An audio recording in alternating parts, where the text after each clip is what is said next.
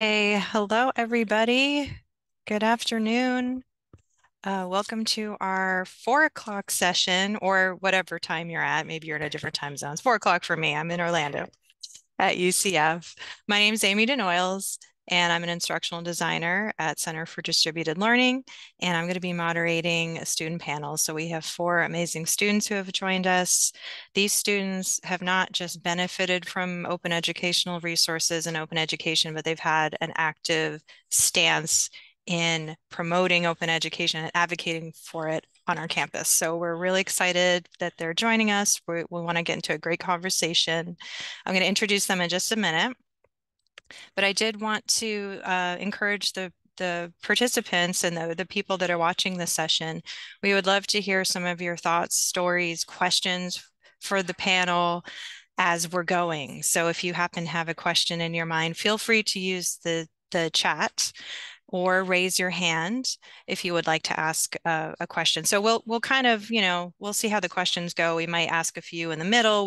We'll have some time at the end if you have some questions at the end. But we definitely want to make this conversation worthwhile for everyone in attendance. So feel free to use the text chat. I'm a huge fan of the back channel. All right, so let's introduce now our 4 students in the panel. First is Luci Blanco.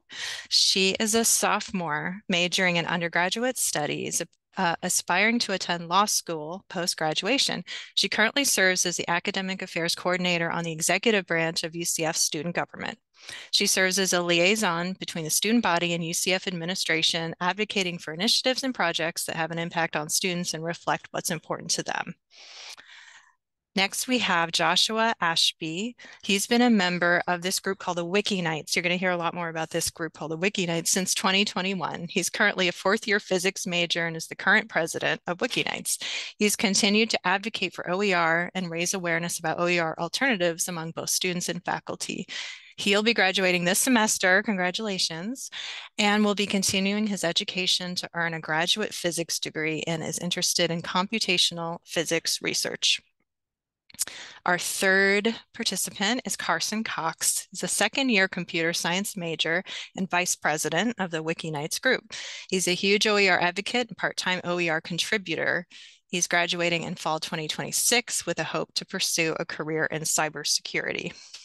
And finally, we have Jerrett Longworth, has been a member of Wiki Knights since 2020 and has spearheaded projects such as creating OER for computer science curriculum and reaching out to students and faculty alike to bridge conversations about open education. He was in Wiki Knights leadership during 2021 to 2023 and is now working on his master's in computer science at UCF. His current goals are to continue to learn and to further education, interested in processor design and computer architecture. Okay, that was a mouthful. So let's just say we need to know, we need to pick these students' brains to understand how do they understand open ed? Why is it so important to them? Why have they taken this on as part of their work in their university life and beyond? And hopefully we'll be able to glean a couple of great insights and maybe walk back to our own institutions with some thoughts and advice about how to spearhead and continue to improve open education at all the universities and beyond. All right, so let's start with our first question. So let's start really general. And how about telling us about the financial challenges that college students are facing in 2024? Luci, how about you start? Yeah, thank you so much, Aimee. So excited to be here with all you guys. I mean, coming into my position within student government, like she stated before, I really have the privilege of getting to work with a lot of students, survey them, and really just get a good grasp on what our student population is looking like.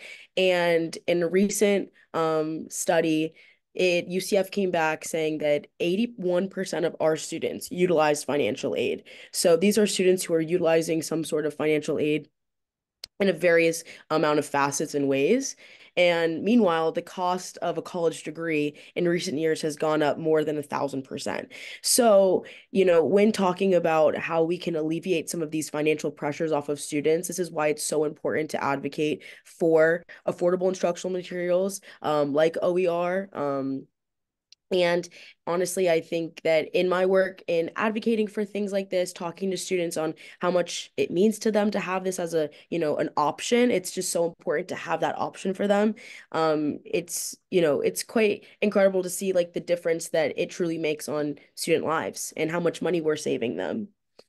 That's right. How does someone else have an idea about different kinds of challenges? I know there's not just one financial challenge that students face, there's multiple. So are there certain kind of categories that are especially challenging in this year? I mean, if I could just jump in real quick, I wouldn't know about this year in particular, but generally, Wiki Nights talked. Well, I mean, obviously, inflation is hurting all of us, but when Wiki Nights have talked to students, even this past semester, right, we always hear like food, rent and gas, because usually what we'll ask, if you had an open textbook and you didn't really have to spend this much money, what would you have spent it on? And of course, those are the three most common answers. So it's not just, frivolous things. These are like things that are really important to students, surviving, it's that base like level on like Maslow's hierarchy of needs and all that. That's right. We ran a similar survey to students that have used OER. We have a survey now that's around 10,000 student responses, and we asked a very similar question: how would you spend the saved money if you weren't spending it on course materials? And the number one was food. That was the first one. It was food, housing, which we know is very expensive around here, especially education, and then transportation. So these are these four huge categories that a lot of people are struggling with, but college students especially. So certainly adding course materials to all of that is not helping. Anything that we can do to lighten the load for students in order to get better access to education, that is what our goal is. All right. How about let's take a step back. This whole conference is about open education. How about Jerrett? How would you define open education? If you had, a minute elevator pitch, how would you describe it to someone who didn't know anything about it? Yeah, definitely. And thank you for having us. I think this is really awesome. I think open education is really just the ability to access information readily available. The same way that you might go on Wikipedia and search for something you're interested in. I think that's really the same thing, but in like an educational sense. You can find your books or your resources. I think that's really all it boils down to. Does anyone else have a caveat or an addition to that conception of open education? Yeah, I mean, I'll jump in. I think that's a great way to put it in very simple terms. And I think it's also important to know that OER can look so different. And that's what's so special about it is it's so adaptable to whatever you're learning. And in my experience talking with, other professors, it's quite incredible to see like work that they've written themselves and being able to translate that into open educational resources and being able to share it not just within their class at their university, but actually making it accessible to a whole slew of universities and being able to impact like all these students that may not even be within our own community. So that's something that's really special. And they can. We were at the Aimee Awards, and they were talking with the biology professors, and I thought that was so fascinating to learn about the kind of open educational resources that look in their like how they look in their class compared to an English professor, right? And it ultimately, I think, benefits the students because it's able to streamline our learning and diversify it a little bit. Like I know I learned so much better when, I have lots of modes of, I guess, ways of retaining that information too. Definitely. That kind of ties to now the benefits that students have experienced. Luci, you just mentioned one about it being more streamlined.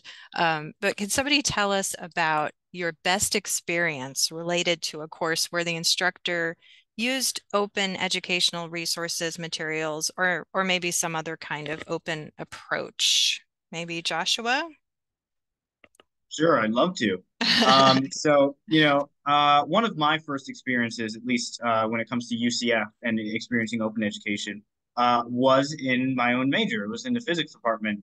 Physics 1 and 2 with calculus I had with Dr. Reyes. And what was really nice about that wasn't just the fact that, oh, I don't have to worry about a paid textbook.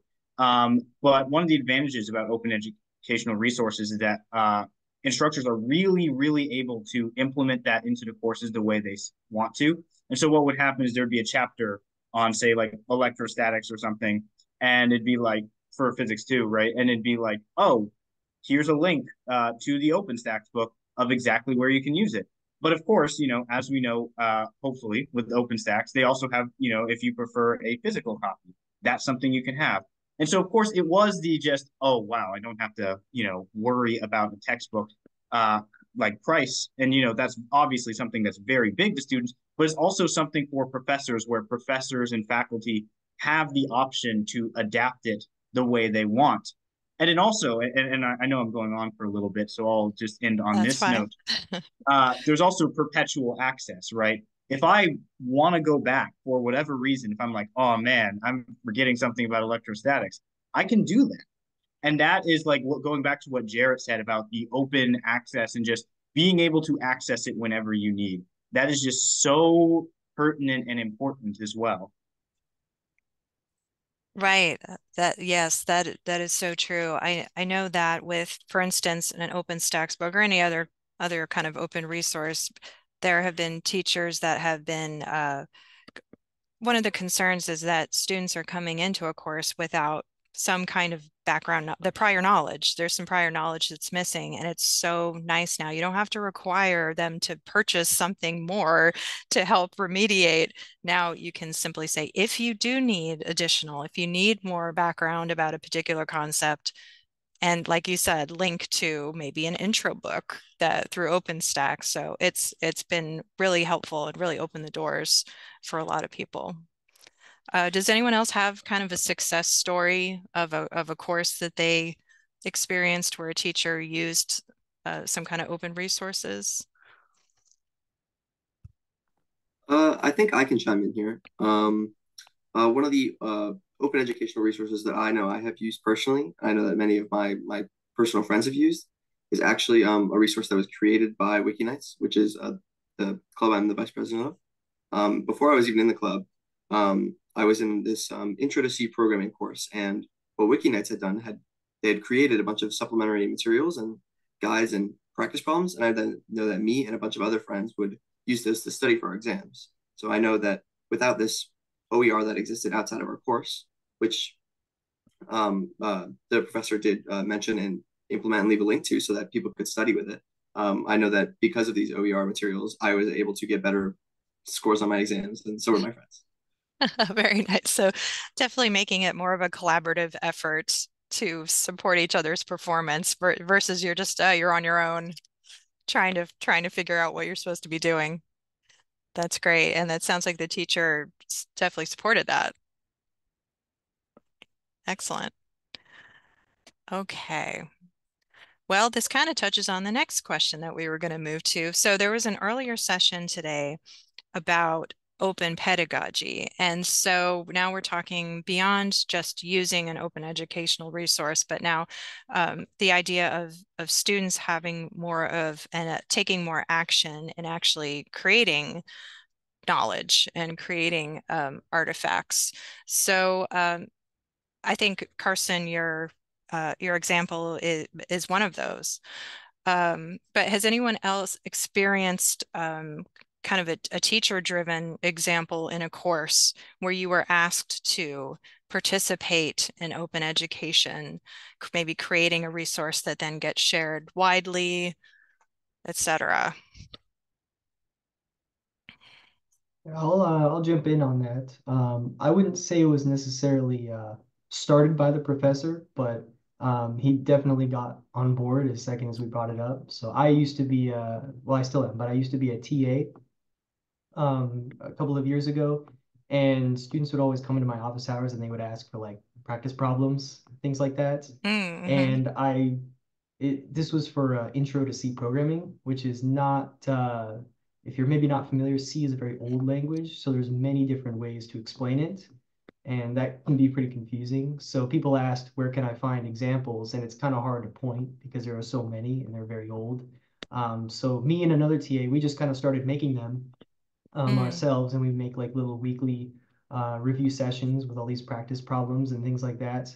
And by far, students have always come back and said, this was really helpful. This was awesome. So the professor was on board with us, making these extra resources, and um, it may or may not have led to that being brought under a much larger project that Carson was kind of alluding to. But that really just started because students needed more practice, and we were able to make that just when we could. It was pretty helpful to students, I think.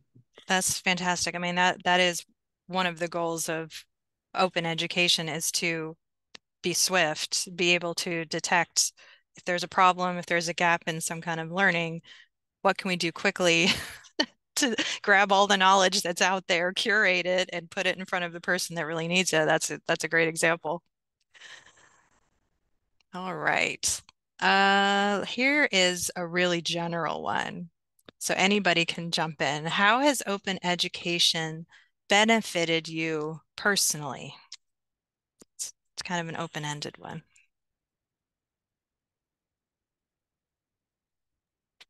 I mean, I suppose I'll jump in again. So I know this one might seem a little bit trivial, but I still want to put it forward. Open education has benefited me because having, educational resources that are just out there is very fun for my own personal learning, right? There are several different fields of physics, and sometimes when you're taking a class or when you just want to know for your own personal information, it's very useful to have those resources out there, something that you can just look back on when you need additional context for something else.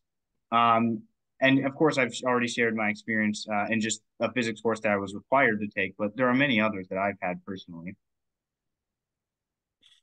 I love this question, and it kind of like goes into like a twofold answer for me. So last year I took a humanities course, and the professor that I had a certified affordable course, that little stamp that UCF has like on their web courses when like there's a class that doesn't require any Yes. extra or additional purchases in addition to being registered in this class. And I didn't know that when signing up for the class, but it was to my surprise. And honestly, it just changed the course for me in such dramatic ways in the best way possible because I got to see the passion that my professor had for humanities and telling this story. Her course was themed around like monsters, mad scientists, and like looking at old texts. And of course, all these old texts, have old English in them. And so she was showing us like all these like translated versions. These are all open educational resources. And like I was saying earlier, how it kind of streamlines the academic experience is because the professor doesn't have to go out of her way to, draw these lines from a textbook to this story that she's trying to weave in her class. And so being able to incorporate all of those, just you could just tell how, passionate she was, right? And it made me so much more excited to go to class and get to see what she was gonna lecture about that day. And I, just responded so well that I ended up changing my minor to pre-law Oh, in humanities because I just loved it so much and I really loved, that connection. So that's why it's twofold. It was just it bettered my classroom experience, my learning experience, and it also kind of like inspired another step that I wanted to take in my academic journey. that's incredible. That is so incredible that this person's kind of commitment to her personal story and passion and expertise has had such an effect that it's actually, affected someone's career or future. It's amazing. And that sounds cool. Actually, I want to take that course that you're talking about. So it's It was an infectious, whatever awesome that. class. It was so cool. She's awesome. Well, yeah, I mean, this reminds me of some of the English professors that I work with that have curated, again, back to the curation. Um, For instance, I know, Luci, we were at the same event. One of the people that were recognized at the event was in English, and he's expert in medieval literature. And there's so much out there, and a lot of it is public domain.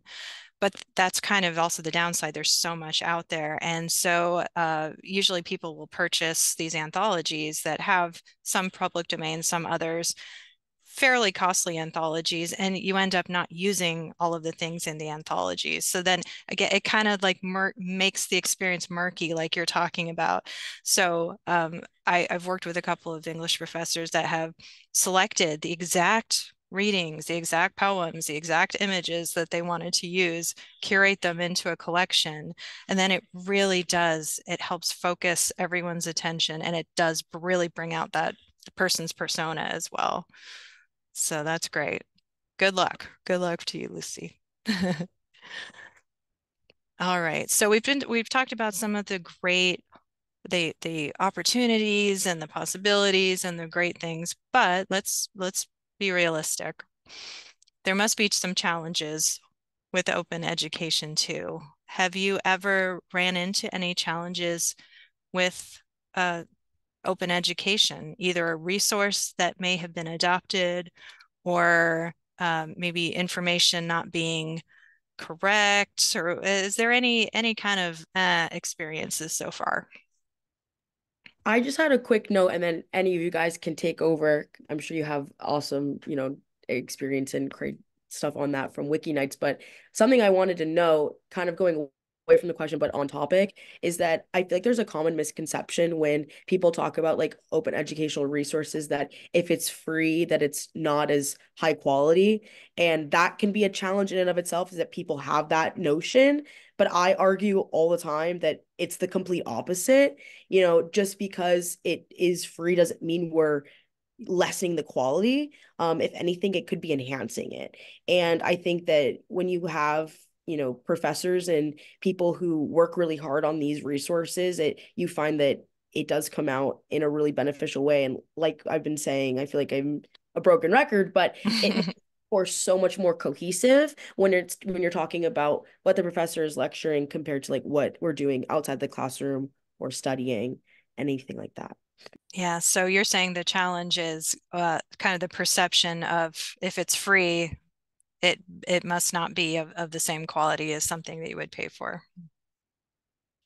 Yeah, and it's funny because the stories that I've heard about student reactions when they hear that it's something is free is so positive. I think I don't know if students are questioning the quality too much. Like maybe that's there, but I think the appreciation for something being completely accessible from day one at no cost is like, you got me, you sold me on day one.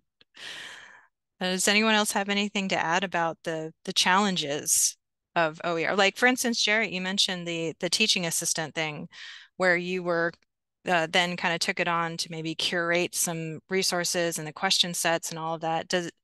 Can you talk about some of the challenges that you had in doing that? Yeah, I can definitely. I was actually gonna say something and then you already started me off, so it's perfect. Yeah, I think that it gets more challenging, especially when you get to more niche topics, because there's less out Yeah. there, or it might be harder to find exactly what you're looking for. So oftentimes, me and the other TA for that class kind of just had to make it up as we went.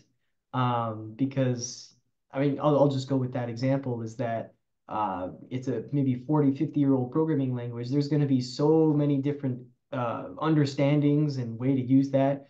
People have changed the way they teach it over the years. So sometimes it's very hard to find what you're looking for, even in other courses as well. I'm TAing for a different course actually this semester, computer architecture, one of the first classes you take in the degree. And that one I've actually had a very hard time finding those resources in the same way, just Mm. because it's maybe a slightly more niche topic. So those I've really had to come up from scratch for. But yeah, it's definitely something that I've had to work with as I've continue working with open education and just these resources in general, for sure. Right, right. That's a great point. I know most of us are familiar with entities like OpenStax that has access to introductory material, and that's fantastic. And we all understand why that would be the emphasis with the number of students. But I've also noticed that working with teachers, especially in graduate studies, that say, well, there's nothing in my discipline. And that's usually not 100% true, but it usually does point to having to work a little bit harder. Sometimes it's been a matter of actually working through the library and seeing what library resource materials are out there. Not exactly OER, but at no additional cost to the student. So sometimes we, have to finesse a little bit. But like what you said, you had to actually, you made stuff up. You didn't pretend, but I mean, you actually sat down and you did it. And I think that that sometimes is absolutely, you're creating knowledge and sharing that knowledge out. That's what open education is all about. I'll add Yeah. just real quick, you mentioned the graduate studies. As a graduate student myself, I have noticed the stark absence of any resources once you get to that level. And Hmm. most often than not, I know Josh is getting interested in graduate studies as well. Is most often I just have to go to the research papers themselves. There's just nothing else anymore at that point. And I'm not sure what the answer to that is, but I know that's definitely something I've noticed as well. Interesting. All right. So that is definitely a gap in the open education world. All Oh, right. Yes.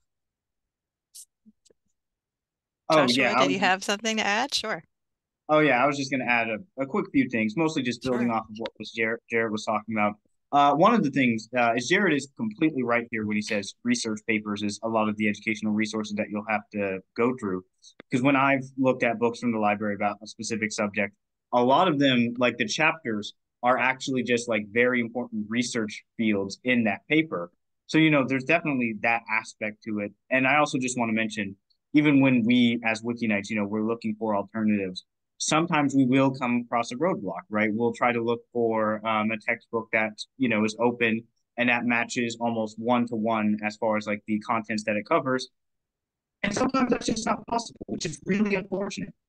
Um, Usually in that case, what we'll do is we'll have to kind of combine sort of, I don't want to say Frankenstein because that gives it a negative connotation. We'll sort of have to combine different OER textbooks and resources out there and try and make a more complete resource for students and faculty, of course. Right. That definitely adds another element. For instance, kind of similar to what you're saying, there was two anthropology teachers that created an OER for their introductory to anthropology course. This is a huge, huge undertaking. So the first thing they did, which makes sense, is look for existing OER that's out there. And they ran into a couple of things that were OER technically, and they were just a bit outdated. The research changes, the way people use language changes, and they were like, this isn't going to work. And so you have to be discerning with the open resources that are out there, and you may have to use a little bit of this, a little bit of that. That takes some extra time and effort, but I'm sure, Joshua, you would agree that it is worth the time and effort when it comes to getting the information in front of people at no cost.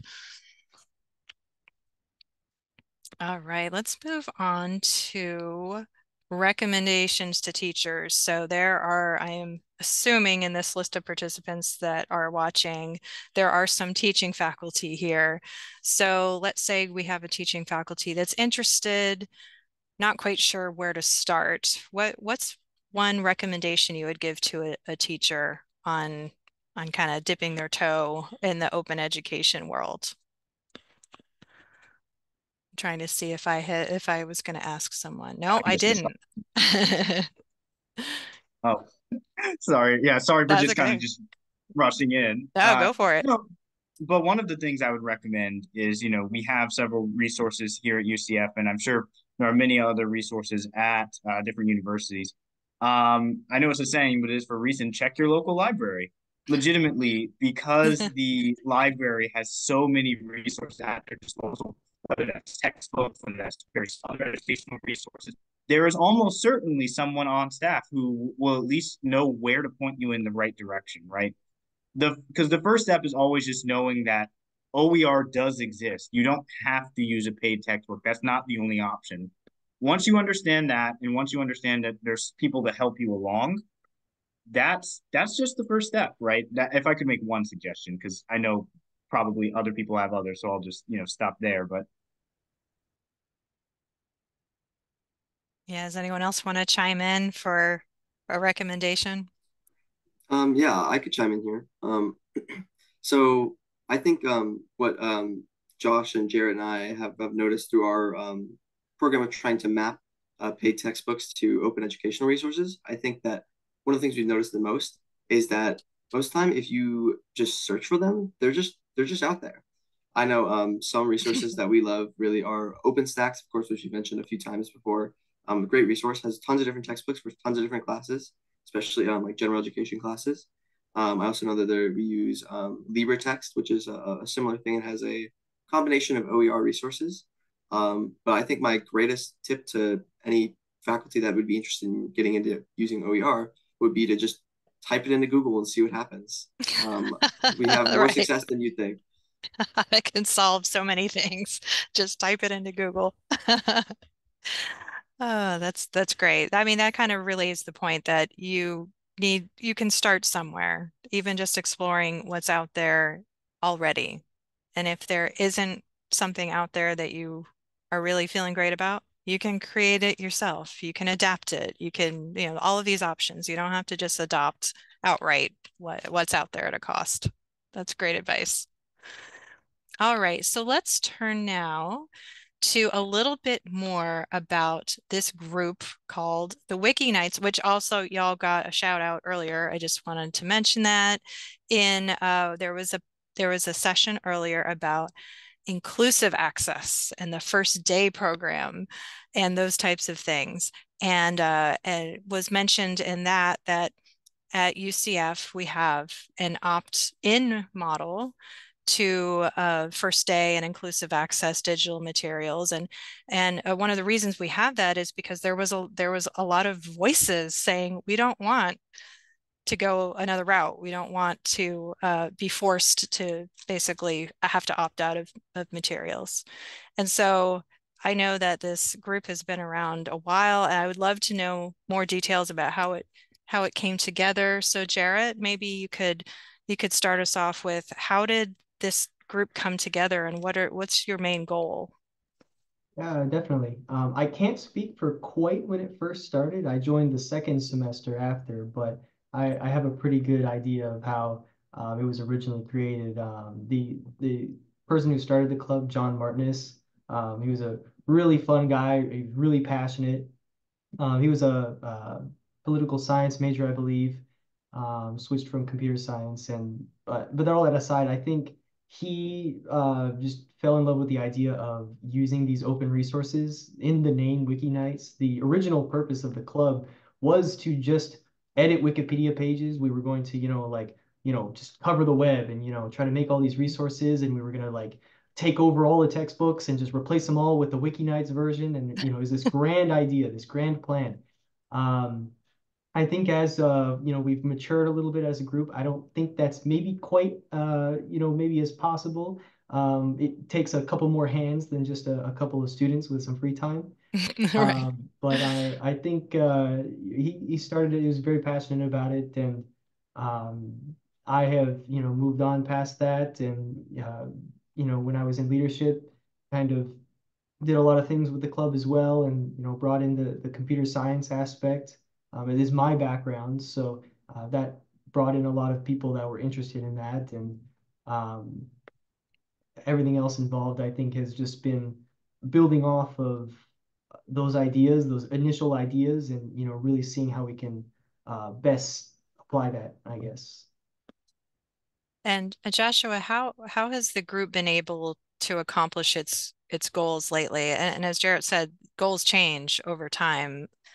in the last year or so, what would you say some of the goals or activities that you've been involved in? Sure. I'd love to. So I think, as Jerrett mentioned in the beginning, it sort of started as we should make all of these OER materials and distribute them. But I think as we've sort of evolved, Wiki Nights has sort of evolved more of an advocacy role. Not only because, like Jerrett mentioned, there are only so many hands that you can have, like working on specific textbooks, but also just because, as we've discussed, there are so many out there. Want to do just a quick plug. OERcommons.org is a great place to start searching as well, in addition to Google. But so what we do typically is we want to get the word out. Like I mentioned, that's the first step, and so that's getting the word out to students as well as faculty. And the ways we do that are multifaceted, right? We have meetings. We go and table outside the student union. And of course, tabling serves the double purpose of not only letting people know that, OER exists, these alternatives are great, but also to just ask students like, hey, how are these paid textbooks, affecting you? And would you like OER resources or OER resources, OER as an alternative? And overwhelmingly, of course, the answer is yes. That is what we prefer. Because I think we briefly kind of touched on this, but students really understand when their professors care for them. And OER is like something where it really shows that like the faculty is really not only worried about like themselves, but about like the cost to students, right? When it is feasible, obviously, right? But that's all to say, we continue to advocate for it both by posting on social media, talking to people, just one on one. As Jerrett mentioned, he created the CS materials and the intro to C materials. We continue to work on those to this day. For some context, UCF has a very specific science exam, which is very difficult. So we try to have those resources out there. It's very important to us that we work on those. But yeah, that's just a brief overview of kind of what we do and like some of the goals that we have and how we accomplish them. Uh, yeah, I think I'll just stop there. Okay. I have something interesting to add. Jerrett, I'm so glad you brought up John. So, John's sister Moira goes to UCF, and she's actually our director of communications on cabinet. And so, crazy. Everyone always says UCF, largest university in the state of Florida, one of the largest in the nation, but it's a small world around here. So I was talking about it at our cabinet meeting this Monday, and she goes, "Hey, my brother literally started Wiki Nights," and I was like, "This is crazy. It's crazy. I had It's no Brother and idea. That's so sister funny. superstars right there. Oh man, that's That's really great. cool. So when there was the talk of UCF moving to a model which was an opt-out model in which students would have to literally opt out of purchasing digital materials. How did Wiki Nights kind of campaign, and how did you get your voice across to such, high leadership at the university? Yeah, I'll speak on that. I was there for next to John as he really led that whole campaign. I know he was really nervous at first because this was a kind of a big undertaking, and I don't think he quite knew what he was getting into.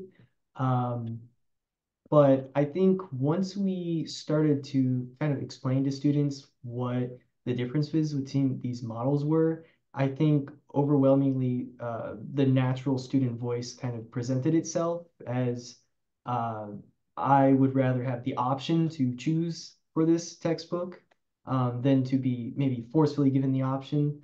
Um, the something we've always seen is that students maybe don't always check their emails or are familiar with what's going on campus. And I say that for everything on campus, it's very big and there's so many services we have. And Yes. oftentimes people have no idea that we have stuff. I'll bring it up all the time. Like, oh, I had no idea we had that. So I think when we kind of brought this up to students, I think it was a natural response that they would rather have the option to choose it, even if the textbooks are maybe very good and very good quality. I think students uh, to be a little bit blunt, I mean, they're not dumb necessarily, you know, I mean, we're all here to learn. And I think students generally want the best for them. And, you know, they're coming to this university and uh, they they just want to have options. They want to have the choices. Right. And I think that was really what was important. And the rest of itself kind of just carried itself away, I think, at that point. Right. Right. It all comes down to having choices.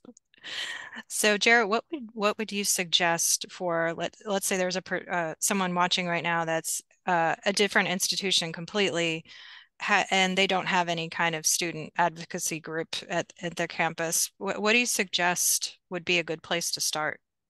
That's a very good question. I think that the best place is no, I'm not sure about every institution, but I'm sure in most there is some form of a student government or an SGA in some sort. We've worked with student government in the past, and I think our as Wiki Knights, our work and connecting with student government actually helped us in some of these discussions because they have a role, you know, a more official stance on campus to represent their students and the voice of students. So I think, you know, us, because we're, you know, maybe some no-name club some couple of years ago, and I think that student government, they have those connections and regularly, you know, so they'll have those connections with whoever can, you know, best make decisions for students. And I think connecting with some form of student government or student leadership is really the best way to start. Yes, Luci, do you want to add anything to that with you are a part of SGA? I mean, yeah, for sure. I think again, like something that's super special and what I love about what I do in my position, I'm academic affairs coordinator. So this is perfectly right in my line of work, if you will. And even when, you know, talking about OER and aim of the first, you know, student group that pops up is Wiki Nights.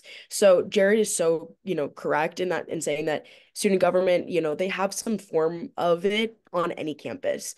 And those are the groups of people that, you know, want to bring change. And this is a super tangible way that we can change a lot of student lives.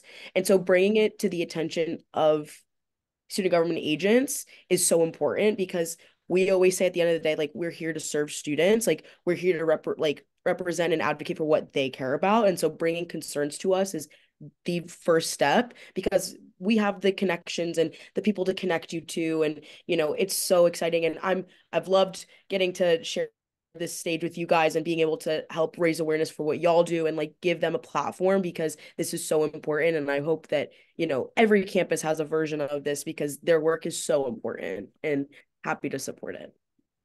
Yes, I think that it's definitely it's about getting in front of the people that are making the decisions, and student government is literally the advising body for those people. So that's a great place to start. All right. Well, we've got 7 minutes left, and this seems like a perfect amount of time to open the floor for people that have been hearing us discuss all of these questions and answers and issues. If there are any burning questions out there, feel free to post in the text chat or feel free to just jump in there with your voice.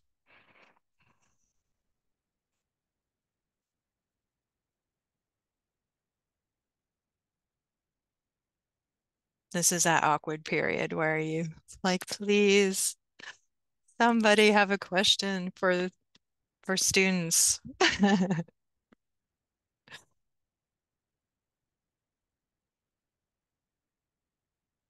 Guys, we're just so Yeah. thorough that we don't have questions. We did talk about the questions that we wanted to cover. So I do think we did a pretty thorough job at explaining why open education is important. What are some of the challenges? What are some of the benefits? What are all the actions that took place? Oh, I see a hand Hi. up. Thank you so much, Lily Dubach. And then Amanda too. You can chime in after. Thank you. Thank you all for sharing your experiences and I think I've met most of you before, being the textbook affordability librarian at UCF. But I have a question. So you're all so passionate about this, so interested in it. As you talk to other students around campus, obviously they're impacted by textbook costs and other things, but do they really kind of get invested in knowing more about OER or open education? Or do you get a sense that there's a large group of students who are just like, I don't care. I'm just, not going to buy this. I mean, what's your sense of the percentage of interest in the actual topic? I'll answer this one kind of briefly, and I feel like Carson or Jerrett might disagree, and that's perfectly fine. I think there's sort of like a spectrum. When we talk about open education and open educational resources and putting them in classrooms, throughout my entire experience with Wiki, there's been one person who has ever said, I don't want open educational resources, right? So I think in that sense, people are vaguely invested. People vaguely would like open educational resources. And, people are like, good job, support the work. I think that's great. Now, as for people who actually kind of want to join Wikinites or want to advocate for it or want to do something with it, that's a different question. And obviously it's hard because there's only so many people, even with tabling, even with going to, RSO events that we can reach.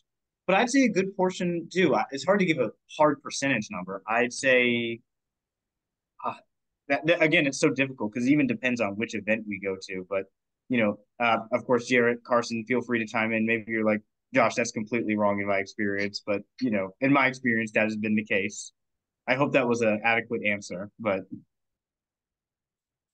Yeah, I'll add a little bit. I think that it is kind of hard to get an idea of the whole student body, just based on our small conversations. But I think that there are a lot of students that are just going to go, yep, that's the cost. Great, I'll just do it, whatever it is. And I'll see students that will, students always tell each other, don't buy the textbook before you even got to the class. You don't even know what you're getting into yet. And people will, yep, whatever it is, okay, get it, whatever it is. And I think that there is kind of that attitude that whatever it is, they will just jump towards that without really maybe paying too much attention to it. It seems like the easiest path. And I think that maybe students don't realize that there are other options. It's just whatever my professor tells me to do, that's it. That's the answer. So I think that kind of like mentality Josh was talking about kind of comes from that, I think, a little bit too. All right, we have time for one last question, and it comes in the chat. So the question is, we're talking about OER in education, but do you see yourself using it in the workplace or an internship? That's such a good question. I mean, I'll say something really quick. 1,000%. I mean, we all come from very different physics and like computer science, and like mine is like more pre-law. It perfectly aligns with what I'm doing because it's so important to have access to resources. And I'm always saying that, like, as we like progress with technology, things like, having readily available access to, you know, things like of literature nature is going to be so regular. I think censorship and licensing, it's all changing every day. And I think that it's so important to like have exposure to it, while we're in, college, and we have like, people and figures in place to kind of help that journey, but also learn how to, curate it and seek it out ourselves. And whenever I we have like a mentorship program within student government, and whenever I meet with my mentee, I'm always talking about different things that we're finding and helping her with her classes, because she's in like GEP classes. So it's like being able to like give that back, I think, is going to make the difference. And it's also going to I'll always bring that with me, whether in academics or in a professional realm. That's a great answer. You're applying kind of a general skill that we know is going to be more and more necessary into the future. That's great. All right, well, We're at 4:49. So we just wanted to thank these four students again, Jerrett, Joshua, Carson, and Luci. Thank you so much for taking your time today and sharing some of your experiences and your perspectives. We really appreciate that. And I also want to thank all the audience members who also took their time to participate today. I see some clapping and a lot of thank yous. As I said, we're very appreciative of your work.